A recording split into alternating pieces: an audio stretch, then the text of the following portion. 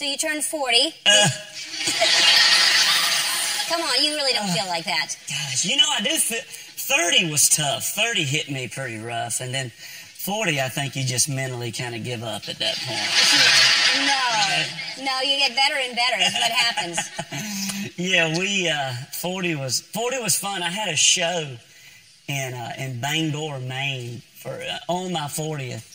And so Caroline flew up. She flew in and a bunch of friends, and we just rented like a log cabin up in some lake that we didn't know the name of. They probably filmed Friday the 13th. I was going to say, it sounds like that, yeah. So we survived that, but we had a great time. It was a great 40. Yeah, how's the family? They're great. Everybody's, my nephew Teal lives with me full time. He's 14, and then Bo and Tate is, Bo is 8 and Tate's 6, and they're pretty, they're having fun. Do they go on tour with you?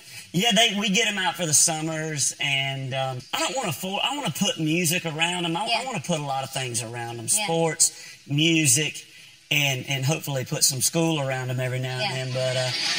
But and then let them kind of choose their own path. That's kind of how my parents, that's kind of how it worked at my house. Well, it's got to work that way, because really, ultimately, that's where we all gravitate to what we want to do. Yeah, I don't want to be that parent that's, making them play baseball 24/7.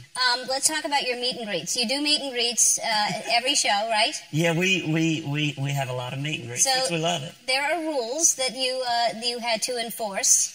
Yes.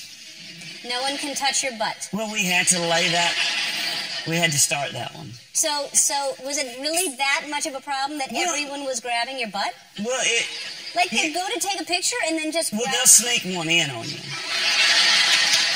And it still happens. We've learned to understand it as a. Have you talked to other guys? Like, does this happen to everyone, or is it just your butt? Well, me and other country stars don't necessarily sit around and talk about it. How many butt grabs you had last week? Well, you should, because it'd be interesting if it's all of you or if it's just you. I would bring it up next time. I'll run it by Blake, see what he says.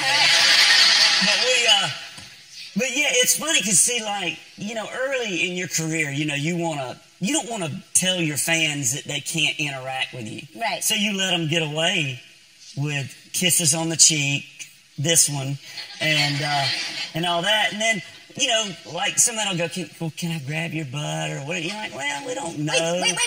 They ask. Someone says, can I grab your butt? If they, back then, if it was a polite ask, we would oblige them.